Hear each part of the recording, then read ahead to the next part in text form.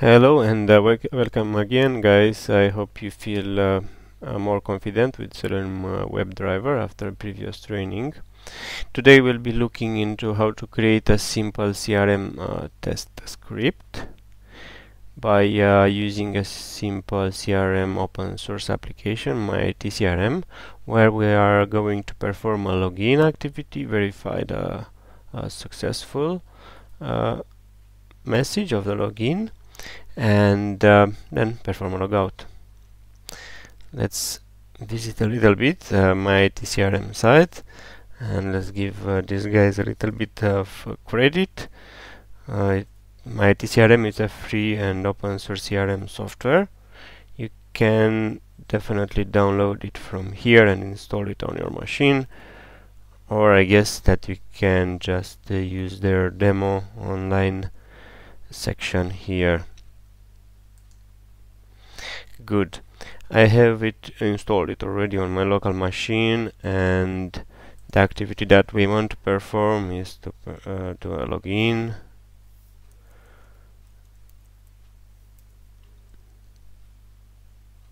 And then verify the successful message supplied after login, as well as click on logout.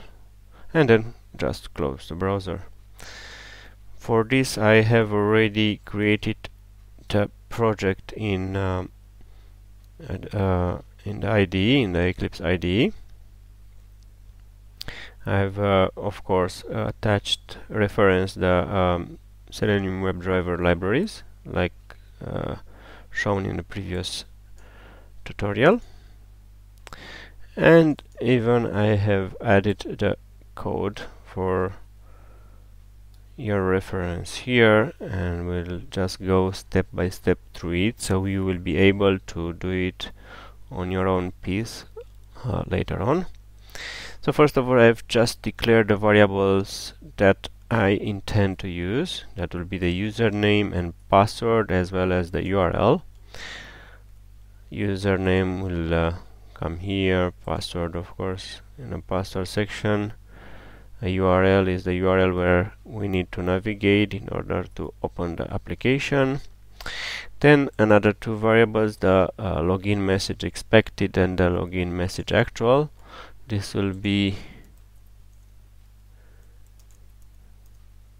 the messages here, the one that we found and the one that we expected to find, and we'll make a comparison between these two. Okay, now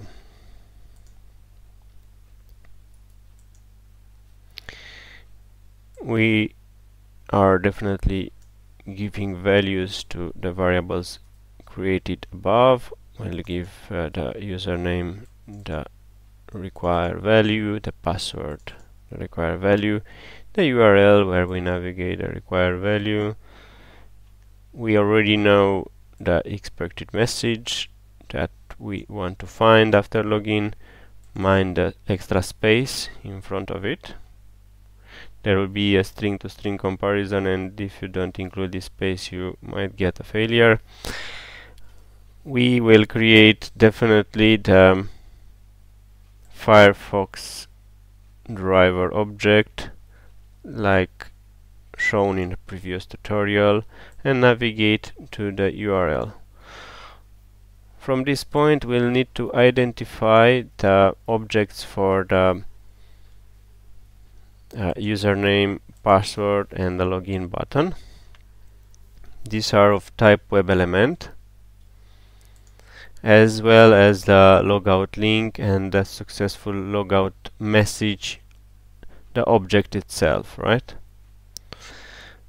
For the three objects on this page, we can do that identification at this step. The other two we can do it only later on, when we will come at that point with the activity.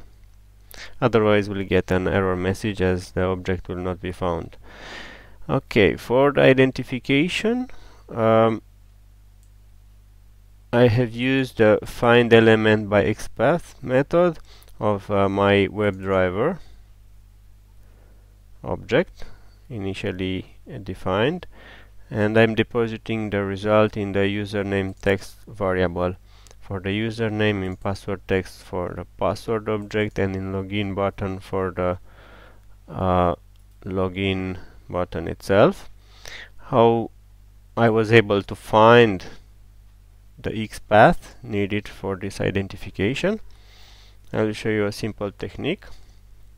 If you right click on the object that you want to get its XPATH and then navigate to inspect element with Firebug, provided that you have Firebug installed, and as well as FirePath as shown in the previous tutorial, you will get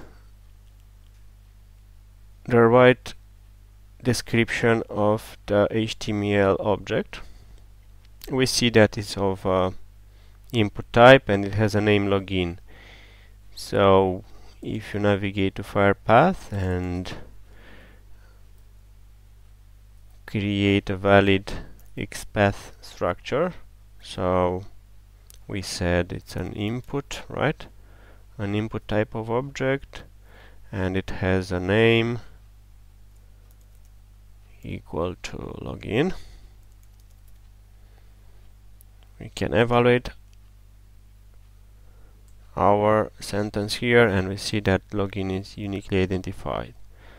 So in this way I have successfully identified these three web elements. Please go ahead and do your identification. If you don't have previous XPath experience, don't worry, there will be following tutorial on how to identify objects, different type of objects using different techniques including XPath. If you have previous XPath experience, even better, of course. Okay, after identification we'll need to use the above objects. For username we'll need to send keys, the username variable itself.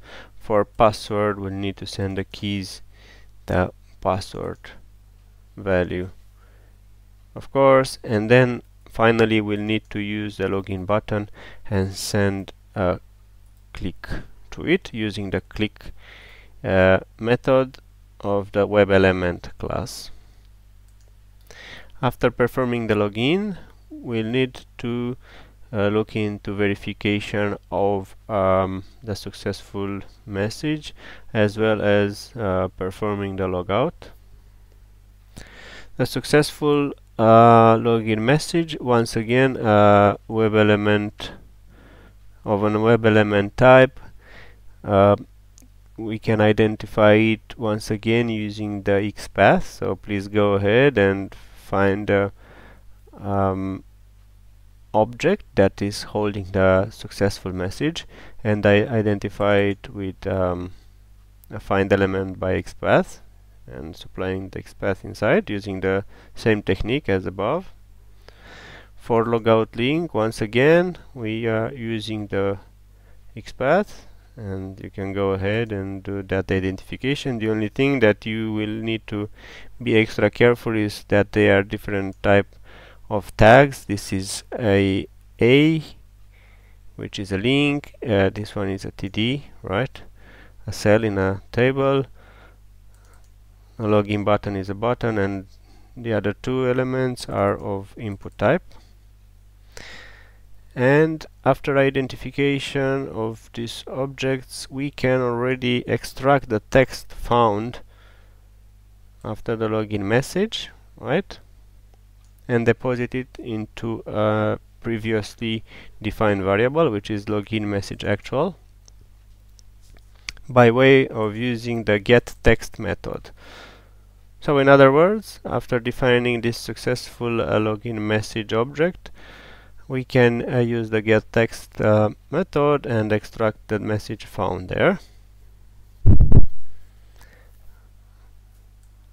After that, we need to compare, right, the actual and the expected message. While the actual and the expected message can be compared using the assert class by way of the method assertEqual, and we'll just supply the login message actual and login message expected variables that we have already defined. And the next step, we just need to click logout link, and then the browser will close.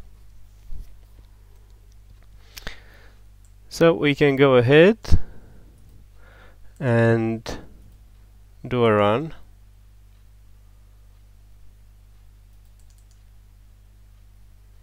Right,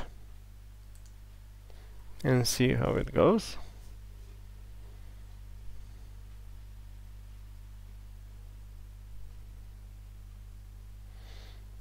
Okay, it went quite well. There will be just one note that I would like to propose for you, especially if you are still a beginner in Selenium WebDriver, and that will mean when you're using new type of classes, please import the needed libraries.